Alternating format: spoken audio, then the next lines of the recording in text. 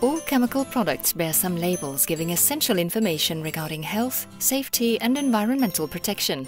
On June 1, 2015, the classification and labeling of chemicals for mixtures in Europe will change. So what are the main changes introduced by the new regulation and what are their consequences? First, GHS, the new global harmonized system, is the first worldwide standard for the classification and labeling of chemicals. Its implementation in Europe is known as the CLP regulation, which features the requirements for classification, labeling and packaging of substances and mixtures. The CLP regulation clearly aims to bring Europe in compliance with GHS. How does this new standard work?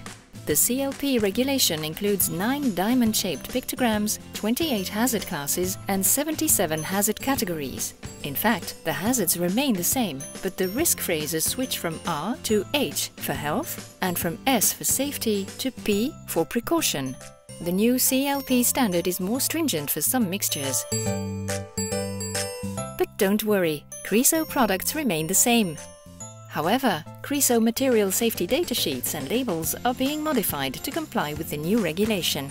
Wondering how this will affect your business? Your Chryso technical sales representative has all the information you need and is ready to help you in anticipating Chryso products labeling changes. He can also explain the most appropriate procedures for the use and storage of Chryso products. Safety and sustainable development, a long-standing commitment for Chryso. Developing products with a low environmental and health impact was integrated in our innovation process a long time ago. Many Chryso subsidiaries are certified ISO 9001, ISO 14001, OHSAS 18001 and even evaluated ISO 26000. Get in touch with your technical sales representative. He will help you in selecting the most suitable products to meet your performance and risk management requirements. You will also find more information regarding the CLP regulation on our website, along with our technical and safety datasheets. See you soon on Chryso.com.